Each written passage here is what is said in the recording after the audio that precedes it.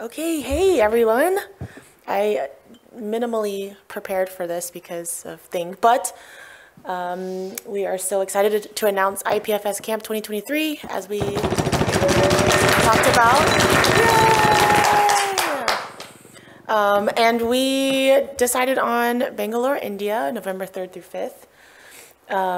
And so super excited about that. But the purpose of this kind of workshop discussion time is to really focus on bringing in more people who are interested in helping us gather content for IPFS thing, IPFS Camp, and help build the organizing team.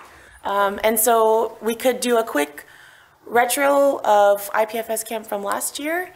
We did one briefly, but it'd be just to refresh our recollection of what we thought went well and what didn't go well and what we'd like to have for next year. Yeah. So we thought we could do it. One way of doing this is I have this slide. I'll share it in our general Slack. We could all use these stickies. I haven't shared the link yet. I'll just do it right after. We could use the stickies to sort of take inputs from everyone sitting over here, do the retro, followed by what are our goals and objectives, and then followed by brainstorming what tracks do we want. But this is a way of doing this. If anyone here has a better idea, we are open to that. Otherwise, I'll share the link right away and we can get started. Cool, so the box over there links to the recap blog. If you just want to give yourself a quick refresh on what happened at IPFS Camp last time, maybe take a look at that blog. We'll wait for about 5 minutes. And yeah, you all can just like pick one of those stickies and put your thoughts, and then we will discuss that. Okay, cool. I will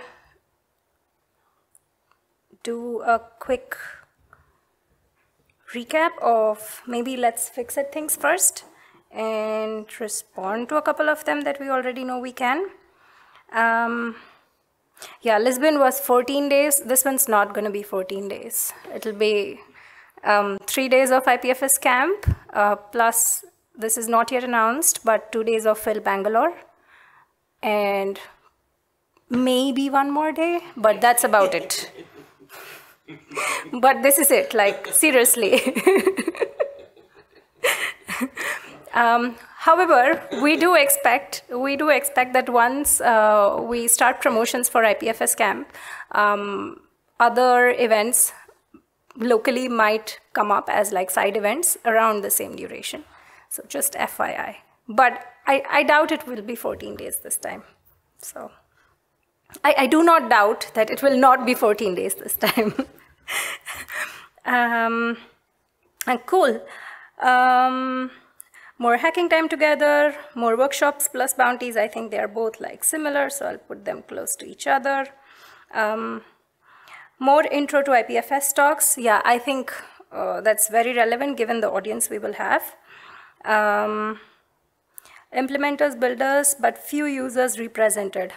Get NFT platforms, okay. More substantial job fair, longer expo, and better scholars programming, okay. And in the good things, lightning talks track, giving back to the local community. Things content, we did some things content, include that and recruit more contributors. 450 people, oh, this time we'll definitely have more people. Lib P2P track was great, super well attended. And multiple tracks for beginners plus. Okay, cool. Beatbox guy, we'll definitely have some equivalent entertainment version for that. Okay, cool. I think this is great. Yeah. And with this in mind, maybe let's think about what are the broad goals and objectives we want to accomplish with IPFS Camp this year. Probably keeping in mind the keynote summary we saw yesterday on how can actually IPFS Camp help sort of magnify the outcomes of the action items we decided on yesterday. Yeah, let's maybe keep this to 3 minutes plus 2 minutes in case people want to expand. So.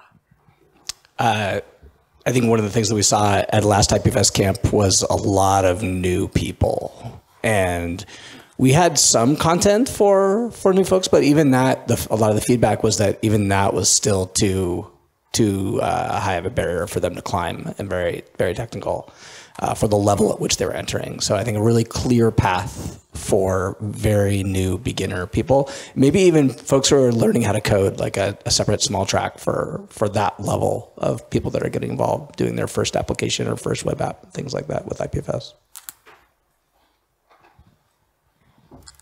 Yeah, in very much the same vein. I mean, I think it's sort of like the same brainwave, but that like one thing that I often find difficult to explain to people, and I think that reflects on the same thing, is like, what is this whole space? What are the things that you can be doing with it?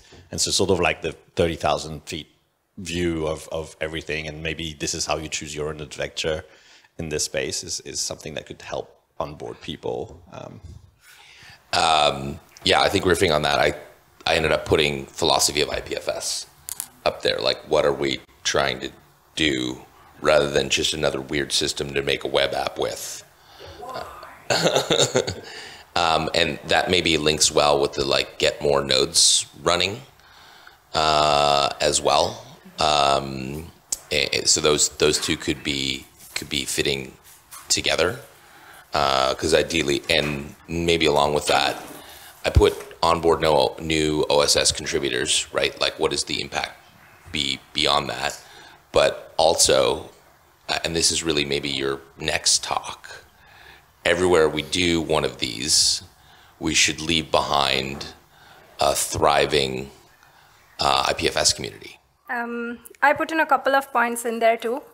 The ones that start with communicate is all me, because I think we seriously need to communicate better and about all the exciting stuff we are doing. One insight, so I was talking to like developers from India, sort of preparing like what are their motivations, etc., like trying to understand that. And one insight was that, you know, IPFS was really cool when it started, and now it's just something that the people who know about it use it, like, you know, either through a pinning service or like, but there are not a lot of people engaging with all the new developments that are happening. So we need to do like, we need to be able to like communicate everything that's happening better. And sort of similar to expand core protocol contributors is also making sure they know what to contribute to. So be it the roadmap for all the different implementations that we have or the other projects that are being built in the ecosystem. Okay, is there anything else anyone would like to add to the goals here? I mean, the one thing I'd note is that I find it remarkable just like how aligned all of these are. They're very much in the same space, so I think that's a pretty good sign. Yeah, I have a question on this one. Every attendee votes on IE awards. So the Impact Evaluator Awards were a vote that we did for, we did the first round of awards at the last IPFS thing, and then we did the next round at this one, and we had people vote, but we actually had, given there's almost 150 people here, we had about half that number of people actually vote. And I think, and maybe that's just actually our articulation of a higher level goal, which is these events should result in community participation and engagement in what the IPFS ecosystem actually is. And I think the Impact Evaluator Awards are a way for the community to participate in determining its own future and what gets funded, what gets acknowledged, what gets rewarded for being created, and that is value. And there's a signal in there about how like is that set of things to be voted on the right set of things. If there's low participation, then maybe we're not getting the right set of things in there. And so I think there's that participation in that process is a really good way of measuring the health of the community, showing how much the people that are putting on these events and setting up those awards are in touch with what community needs are. Do we have the right people participating? So that I've just kind of threw that in there as if we can get everybody who registers to also vote, then we might get a better sense of some of those things. Yeah. And also, I think it's an important way of putting our money where our mouth is. Like, I mean, very literally in this case, as like when we say that we want community to drive this thing, it's like, well, here's a pool of money. You go like drive where it goes. I think that's a very important message to try to like get as many people to notice as possible. I have it's not a problem, but there is a difficulty in actually being able to execute this because not everyone ends up looking at all the projects, and the question and the emphasis is on all the projects. So even if everyone ends up voting, like how do we make sure that if there's like 100 projects submitted to this, what's the motivation for people to actually look at them before they vote? I mean, I don't think we should expect everyone to look at every project. But so long as the way in which people get to see projects is reasonably random and they're not all exposed to the same 3 projects that everyone's going to vote on, I think that's fine. Yeah. Yeah. Okay. Okay. Cool. So maybe a good way of like summarizing the goals and objectives, we can club these stickies that are in the similar zone. I'll just like take 30 seconds to do that right now. Okay, so it looks like grow the number of new developers in the IPFS ecosystem. That's one goal, the left group of stickies. What's a good way of summarizing the second bucket? Philosophy of IPFS, deployment production group track, and yeah, can someone help me here? I don't know how to summarize this group. The second one. We can't see the groups. Oh, yeah, this one. In the middle? Yeah, the middle one. Like philosophy of IPFS, deployment production grouper track, and get more nodes running. Like what's a good way of? I mean, I think philosophy goes with communicate, on board, I don't know. I put philosophy in there of like, you're like, this is what you can do, this is what it's about, this is the long-term plan. Every human on the planet can store stuff online effectively for free, effectively forever. And then it's like, that's super exciting. How do I get started? You should run a node. And they're like, okay, I'm running a janky little home node or running IPFS desktop. And then it's like, oh, here's how you like run it for real at the library or something is kind of how I was thinking about it. Why, how, and ouch. Those are great groups. Yeah. Why, how, and ouch. Can you note those down as tracks? I'm actually going to write that down. I was serious. Yeah. Okay. And then the last group is, I think, clear and simplified communication of the key takeaways from IPFS thing, actually. Right?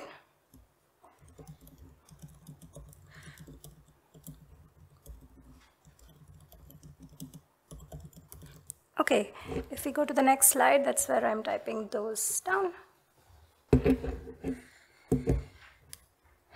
Okay, does this, we can iterate again on this later, but does this look good so far to everyone? Or is there something major we are missing?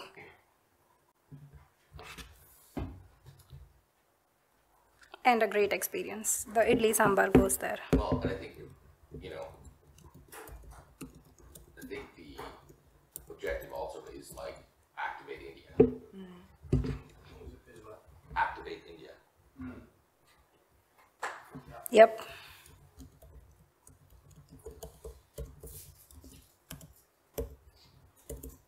Okay. Yeah. This hasn't really been the camps of the past, but like, sorry, this hasn't really been in the past, but what does it look like to engage with local civil society, not just young hackers, right? Like, what does it look like to connect at the state level or the national level?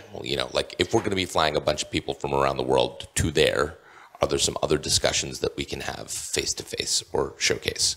That's a like great compliance, Robin. Yeah. Open question. I don't think you have to put it in an objective. Okay,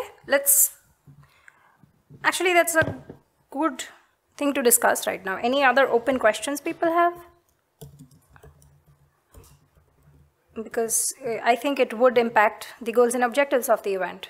So any other open questions? One is engage with the local community. I just added those questions in there. Oh, all right. Builders on versus contributors to. Yeah? Very different audiences. Yeah, 100%. And I feel like the other question there is, within those two subgroups also, there's like how familiar someone is to IPFS and like overall programming, like experience level, right? So our tracks have to be able to cater to either we communicate this is only for X type of folks, or we program for everyone who turns up.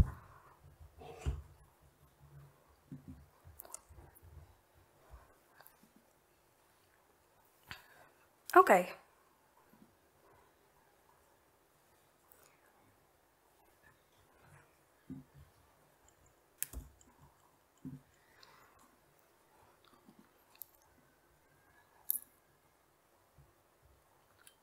Okay, let's look at the slide again and see if we are missing anything major. Activate India, philosophy of IPFS, grow the number of new developers in the ecosystem, simple and clear communication of key takeaways from IPFS thing, and then a great event experience.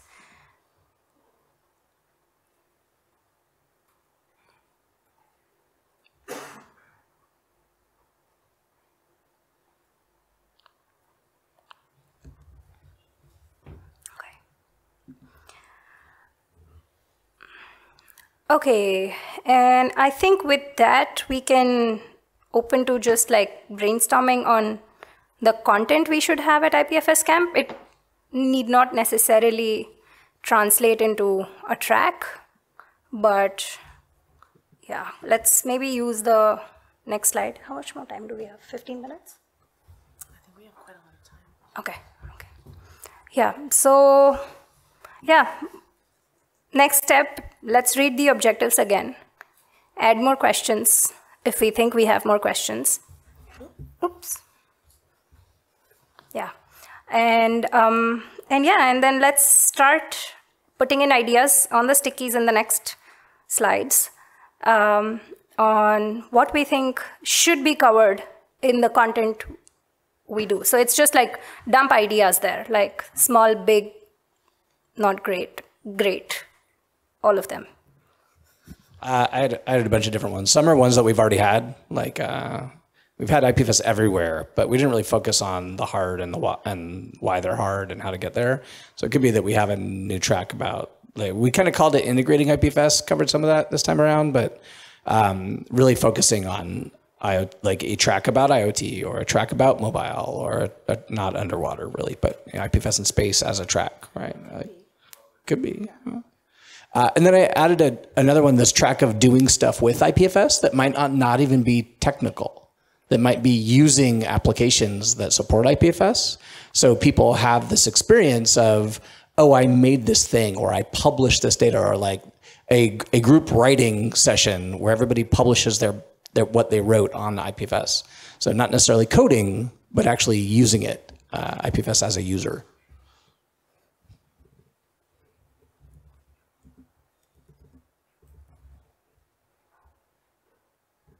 Okay.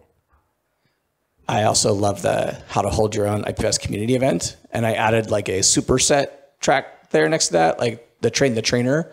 Like how do we teach people to be better speakers at events and train them how to do good decks for teaching how to code or doing their thing. I think those types of things really help energize and activate a community. So that could be under the like Activate India, so that that community leaves with a bunch of new skills about how to continue doing that work. And a list of people who speak the native languages there, right? Yeah. Yes. Although you won't, like developers generally speak English, so I don't think we will face any language barriers. I mean, we did Phil Bangalore last year, and all the talks were in English, and the entire audience was like perfectly comfortable understanding all of it and interacting with the speakers. So, I mean, it would be fun to know and to like hear some of the languages. We could throw it in as an experience, but it's not like... One thing that we do get though is that means that the people that are English comfortable did show up. But it doesn't mean that people that weren't English comfortable weren't interested and might have come. So one thing that we get requests in our localization platform is people request like IPFS Companion or IPFS.io or Docs.IPFS in different languages. And so it could be that we have a localization track where people, group together. If we come out with a working group that say are the leaders of a given language. They're like, hey, I'm the lead for Bengali, and we will translate the docs website or the IPFS, the Helia examples repo or things like this into a language. Sure, specs, fine. That could be part of the train the trainers track too, right? Just one of the call outs of action. It's like, if you really care and you want to learn how to run a community event and you speak one of these languages, consider being a localization resource, right? It's one of those things that I actually care a lot about, although I don't do a lot of work on. But there's nothing cooler than to go to an open source event somewhere in the world and realize that you're in the room and you're giving a presentation in English and there's a group huddled in the back with somebody who's translating it in real time. Like, I've seen this multiple times, and then they sit down and they're coding in their native language, and that's when you realize you're getting outside of our little bubble. Yeah, that gives me an idea. We could probably have a developer influencers track or like group. No, it's a thing. Like there are college students who actually have YouTube channels with thousands and thousands of followers, and people follow them and. I see Muhammad smiling there. Do you know one of them? Yeah, so there are like people who do that. That made me think about something else. Like, what about accessibility, right? Have we been thinking about that enough? Because like maybe even more so than cultural diversity. I don't think we've been thinking enough about like different barriers for people who are disabled, like ASL. Like, what if we have developers who are hearing impaired? How can we make sure that they can participate in, the different events? Also for the show and tell talk, that made me think about like a maker's track, right? So that could be something that's like pushed towards creatives and also people who are tinkers or who want to show how they implement IPFS in different ways. And that could be a way to include a wider range of people who are not just developers into the space. Because I don't think as far as like creatives, artists, and people who could potentially make IPFS attractive and marketable are a big part of the community right now. It's like core technical people who are cool to us, but may not be interesting to the wider public. Yeah. So thinking about like just different wearables or IoT or digital art, different ways that IPFS could be integrated. It could be a way to get a bigger group of people into IPFS community. Yeah, a subset of that group is also designers. I keep hearing from teams that are like building products, like, we need good designers. They don't come to Web3. So, yeah, I mean, even when we're talking about NFT artists and making their own platforms, like, to me, it would be great to have a whole talk on how could you build your own platform in IPFS, deploying your smart contract on the FEVM, being able to, retain a larger percent of your margin, your profit margins for your art. I think that would all be interesting.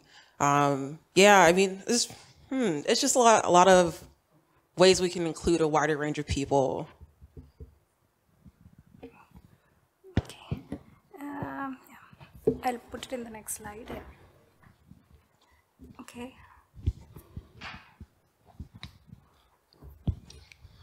One track I would love to see, based off some of the talks I saw this year, would be IPFS and privacy, specifically between Fission's work on private and permission data on IPFS and the sort of reader privacy work in the DHT. I work with a lot of activist organizations at the foundation who, have use cases where they care a lot about privacy and potentially a lot of misconceptions about how private the network actually is for a lot of their content. Okay.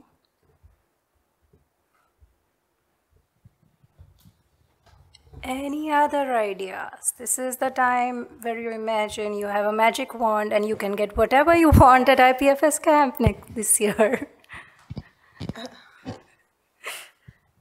Okay, I put in a few ideas as well on the second slide there. One was office hours with operators, basically the community that is here right now. Because I feel like talking to the community that is at IPFS thing would be a huge value add, like getting those one-on-one conversations would be a huge value add for like developers who are new to the ecosystem. All day dosa, yeah. That's it's illegal if we don't have that. So, Sorry. Yeah, I'm sorry. I wanted to speak to the win bounties and internships track. So, Node.js Interactive Conference typically does they have bugs and issues that are printed out on little paper slips that they hand out, and then they have a group of SMEs, subject matter experts, walking around to help people on interacting with development, trying to solve actual bugs. We have help wanted tasks out there and we point people there, but having that session interactive during the conference, I think would be really useful because a lot of people look at those issues and then are overwhelmed because it is overwhelming. It's a huge ecosystem. So I think that would be really cool. Yeah, I think that's a great idea. Plus 100 to that. Cool. Yeah. Okay. Yeah. And that's I think I was trying to go for something similar when I say I put up the digital matchmaking wall idea, just match open problems to builders. Imagine if there was a wall where you have you could submit a problem, and then somebody could be like, hey, that problem is interesting. I want to solve it. Who do I find to be able to solve it together, to collaborate? So yeah, I think both these ideas can marry and become something that's very meaningful for attendees. Okay. Yeah, for the digital matchmaking wall, a lot of times, even at this conference, we have the unconference where sometimes there's a little planning ahead of time, sometimes there's not, but it is just all culminated into one single time frame. I think it would be good to have that be persistent throughout the conference where you have that wall available at first day all the way to the last day where people can say this is a problem. People can maybe put on there I am a potential solver of this problem and I am a potential beneficiary of this problem. So then you find all the groups trying to solve the same problem and all the people who might be able to solve that problem, and then maybe provide their own contact info or facilitate them getting in touch and actually meeting at some point. But having that available the whole time, I think could be really cool instead of just one unconf that then ends. Yeah. I think this wall is a good social graph idea, right? You could just build an event app for this just to be able to do this. Okay. And yeah, Taki.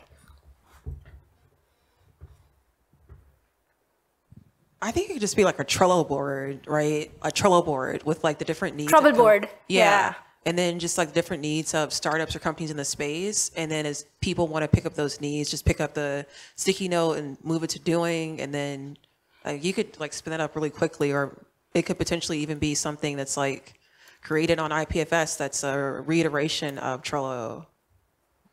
Yeah. Troublemakers board also sounds nice, right? Yeah, no, but I think that's a good idea. Okay, cool. Any other ideas?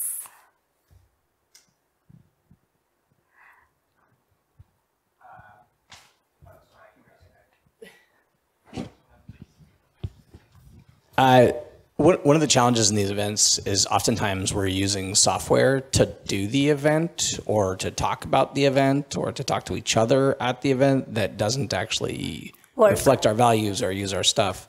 And I wonder if there's some like focus on a dog fooding, like an outcome of the thing, replacing the things that we would otherwise use that aren't IPFS. Like a decentralized Slack. Sure, or even like a calendaring thing, or like you just said, an event app, or something like that. But just that theme, not event specifically, just for the things that we do every day.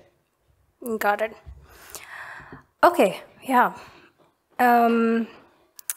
So we have a lot of ideas here. I'm not going to club them live right now, but would be great if people can just like, if throughout the rest of the event you come up with like more ideas, just like dump them here. I also want to maybe reflect on all the tracks we had last year and see if we want to redo some of them or not do some of them or do them differently this time. So maybe we just like go track by track and comment on each track. So the way we'll do this is possibly we pass around the mic for each of the tracks, and then I'll just like make notes with everybody's comments on it. So the first one is keynotes. I think the objectives slide. Nah, cancel.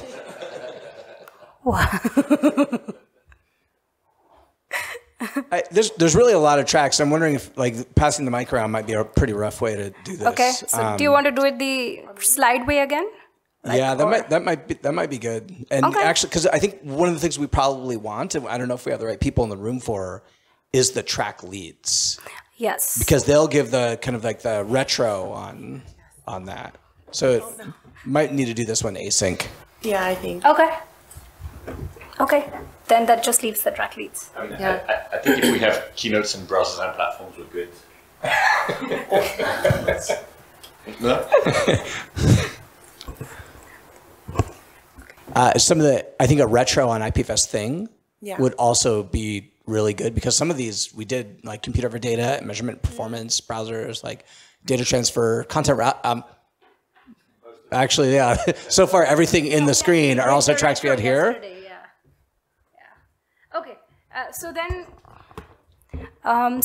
what we'll do is we'll just look at the retro we did yesterday once more, and then come back with like a recommendation for async comments, and then possibly also keep the like apply for a track option open, right, once we announce the event. Absolutely. That was one of the things that I was going to say is super important in order to meet the needs of the community of people that will be coming, is creating as wide a possible vector for that input as early as possible. So a lot of these are kind of curated and specific to the core implementers and builders and don't really map to that larger audience. Like, I think it's fascinating that the list of track ideas that we did at the beginning is so far away from this list.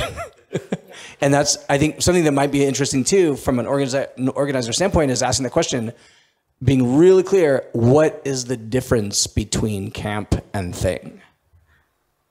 And so if it's a very different audience and they'll have different needs. I think there's an opportunity to bring a bunch more other organizations that have commercial offerings, their own protocols, and a bunch of other things in here that isn't really represented necessarily.